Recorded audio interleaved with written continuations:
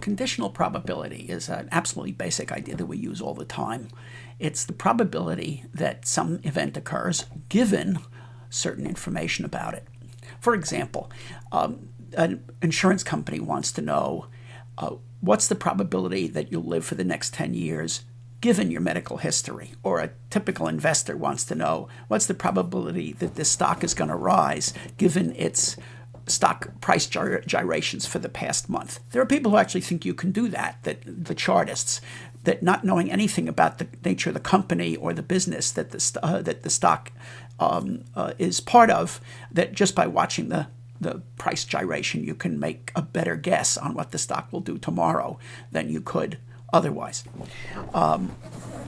Another good example is for a system engineer, what's the probability that the system is going to overload given the recent history of the rate at which requests have been coming in? And finally, as a joke that I like to think about is what's the probability that you're a cat owner given that you're sitting in the cat section of the Angel Memorial Veterinary Hospital?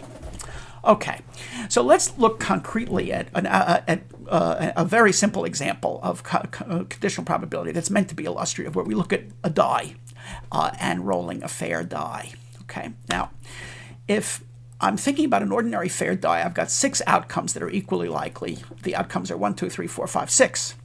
And if I ask what's the probability that in one roll I roll a 1, well, it's going to be the number of outcomes involving my rolling a 1 divided by the total number of outcomes. It's 1/6. The probability of any given face of a 6-sided fair die is 1/6. But suppose I give you some additional information. Knowledge about the roll can change the judgment of probabilities. Suppose that I tell you that I rolled an odd number, and now I want to know what's the probability that I rolled a 1. And the answer will now be that given that it's an odd number, the only possibilities are 1, 3, and 5, and so the probability has changed to 1/3. Yeah, that should be a straightforward enough idea. Let's look at it, though. One way to understand conditional probability is as a kind of an experiment, where first you try to roll an odd number, and then you decide what final roll you're going to make. Let's look at that tree if we were describing it that way. So the first branch of the tree that we'll use to build a probability space is to say, okay, among the 6 possible outcomes, what are the chances that we rolled an odd number? Well, it's 50-50 because there are 3 of each. So there's a half chance that, yes, you rolled an odd number, in which case those are the possible outcomes, or a half chance that, no, you didn't roll an odd number, and the possible outcomes then are 2, 4, and 6. Now, once you're here with 1, 3, and 5, let's ask whether you rolled a 1. The probability that you did roll a 1, we've already agreed, is 1/3. It's equally likely to be any one of those 3 outcomes, which means that it's 2/3 that you wind up rolling either a 3 or a 5. And likewise here, the probability, if you didn't roll an odd number, that is, you rolled an even number, the probability that next you'll roll a 1 is 0, or that you won't roll a 1 is probability 1. So this is a kind of standard way that we have of trying to build up a set of probabilities for outcomes.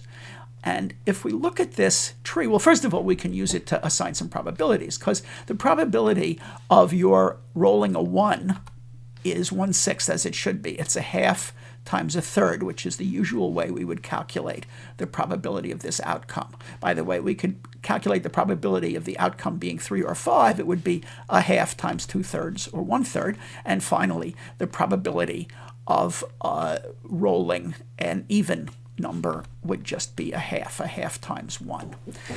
Now, what's going on here? Well, if you look at this number 1/3, it is what we said was the probability of a 1 given that you rolled an odd number. So that's where this label came from. Likewise, this number 2/3 is the probability that you didn't roll a 1 given that you rolled an odd number. And finally, this number is the probability that you didn't roll a 1 given that you rolled an even number, and it's certain.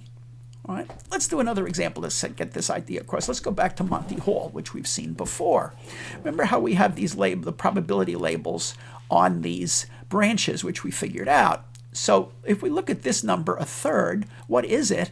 Well, this is where the prize is at location 1 and the contestant has picked door 1. And that 1/3, we figured out that once the prize is at door 1, in fact, wherever the prize is, the probability that the contestant will pick 1 is 1/3. This number 1/3 is the probability the contestant will pick 1 given that the prize is at door 1. Yeah? Here's another third. This is similarly the probability that the contestant will pick door 2 given that the prize is at door 3. That's symmetric to this one. But here's something a little bit different. Here's a half. This is the probability that door 3 will be opened by Carol, given that the prize is at 1, that's that branch, and the contestant picked 1. And when the prize is at 1 and the contestant picks 1, Carol, we said in our model, is equally likely to open the 2 possible doors that have goats that she's able to open. And so that's 1/2 is this conditional probability. The probability that she'll open door 3 given this, that we're in this location in the tree, given that the prize is at 1 and pick is at 1. So the point is simply that we were reasoning about conditional probability in the very way we began defining the tree model that we were using to define probability spaces in the first place. We were implicitly using conditional probabilities to label the probabilities that left each vertex of the tree.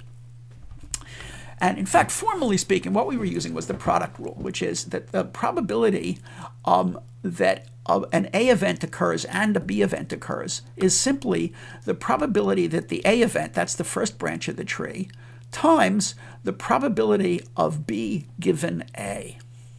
Okay, and that's the fundamental rule of conditional probabilities. That's the product rule. And it's something to be memorized. Now, in fact, this product rule is not a corollary. It's really the definition of conditional probability. So all of the previous discussion was motivation of the following definition. If A and B are events in a probability space, the probability of B given A is defined to be the probability that A and B occur, that is A intersection B, relative to the probability of A.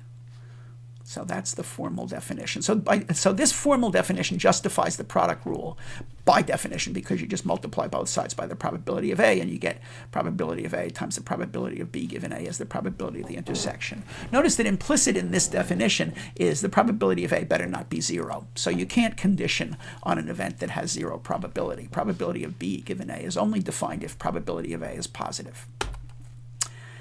Okay.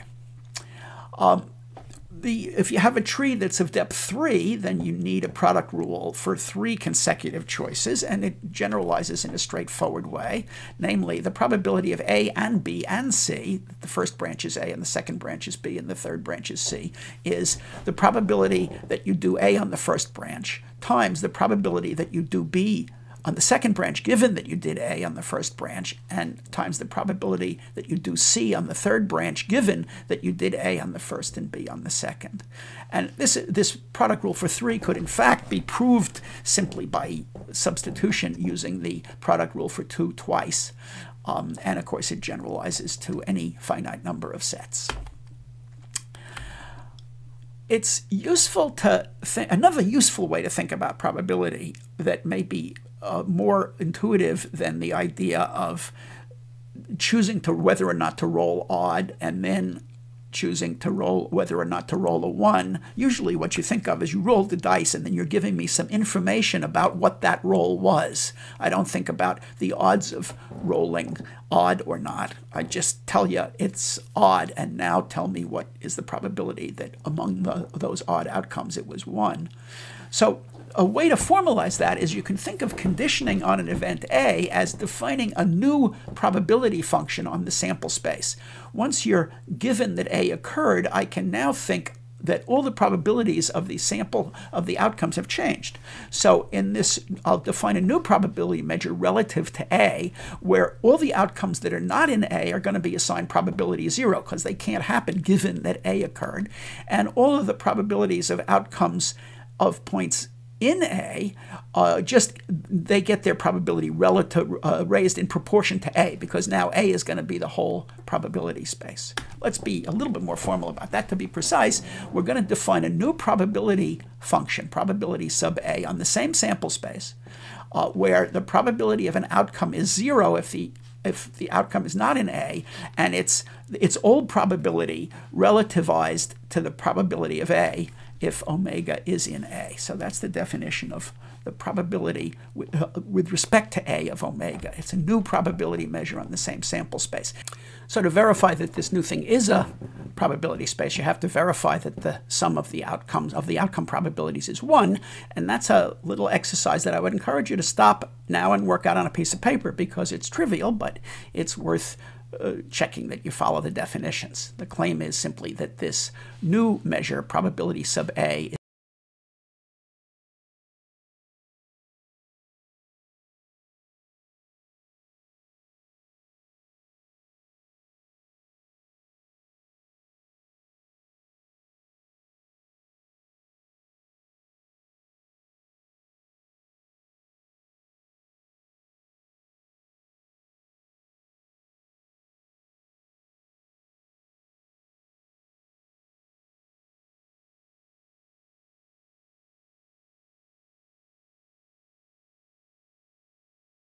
A will satisfy all of the rules of probability, because it is a probability measure.